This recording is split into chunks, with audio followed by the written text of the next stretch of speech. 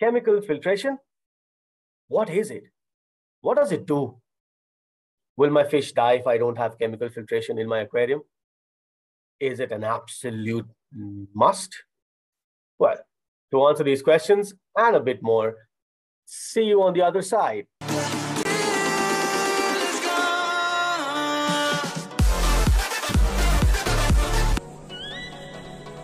Hello, cichlid lovers.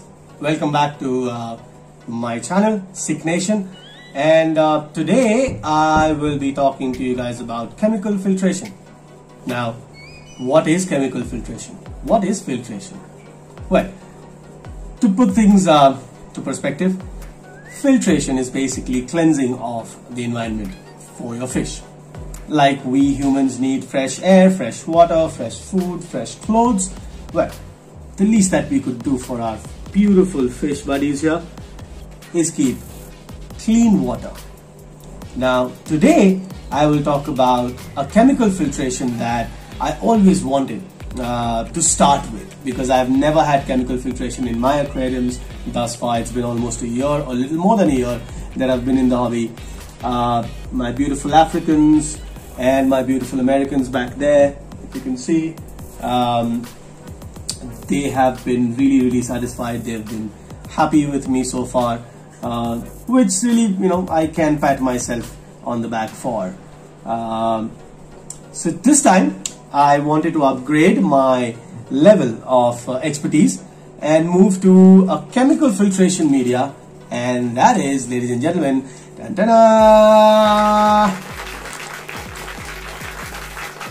whoa, Purigen. Right, it's a super absorbing absorbent, which absorbs all insolubles, hard metals that are there in your aquarium or my aquarium as of now, and it captures them, and it runs for about a month, 30 days in your filter, and as it says on the back of the cover, exhaustion is indicated by a pronounced discoloration of the beads to dark brown or black. So when you see that it's kind of darkened up, it's time to not replace it but recharge it, right? There are other brands who make chemical filtration.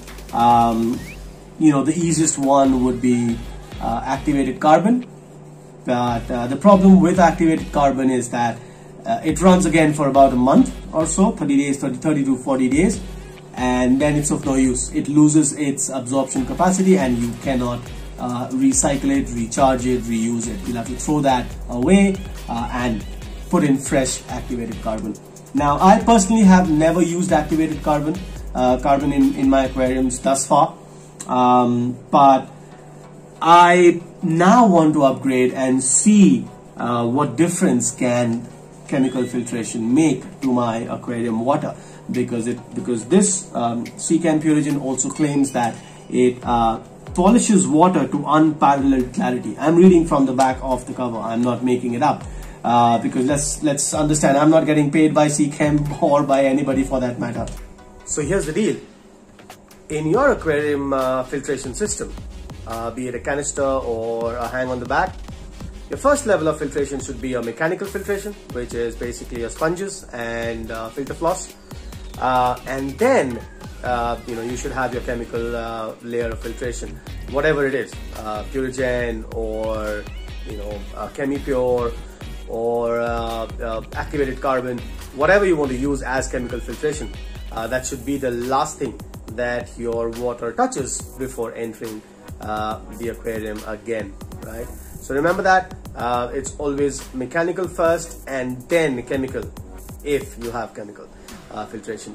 What about biological filtration? Well, it's available everywhere in the aquarium, on the surface of your glass, on the substrate, on the decor, of course in the sponges inside. If you have ceramic rings or bio balls, well, they are just about enough surface area for all the good bacteria or beneficial bacteria to grow. So that's the deal. Mechanical first, chemical next. Let's head straight to opening this pack and see how it gets installed into my hang-on back filters. and then if it works or not, I'll be able to tell only after a month.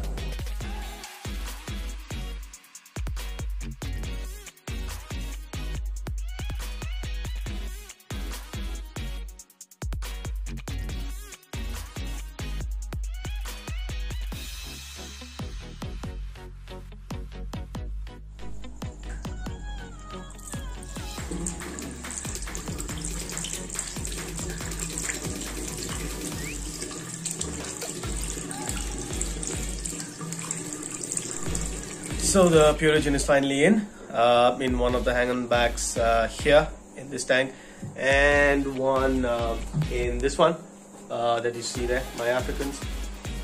Let's take a look inside.